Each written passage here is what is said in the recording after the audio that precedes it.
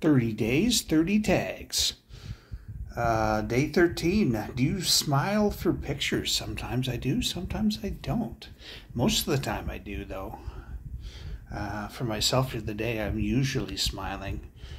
For other ones, not always, but, enough. What is the first thing that you notice when meeting somebody new? Usually their eyes. I tend to look into their eyes right away.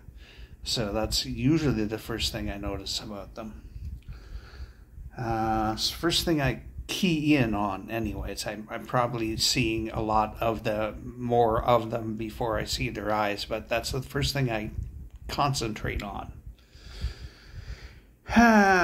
What age do you want to live to? I don't know. 70. 70 would be okay, as long as I'm not in a care home or something. Then just drop dead at 70. Would be fine with me.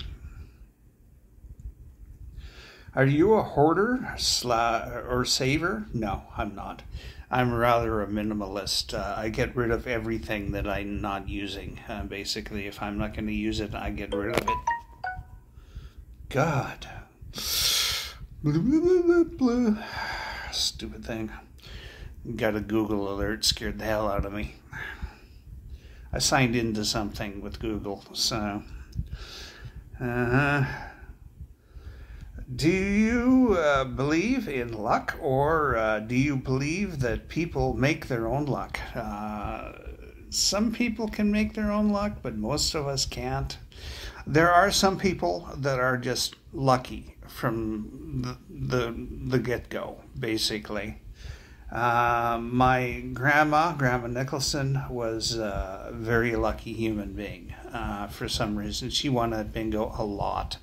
She lived with us in her declining years, and she won at bingo kind of a lot. She would win the big prize at least once a month and whatnot, and she would always be ahead of the game. She would win more than she would spend all the time. Yeah, so she was very lucky, and I know other people that are incredibly lucky. So, Anyways, and of course we see rich people and think they're lucky, but really they're just making opportunity with their wealth. Anyways, that's it, that's all, eh?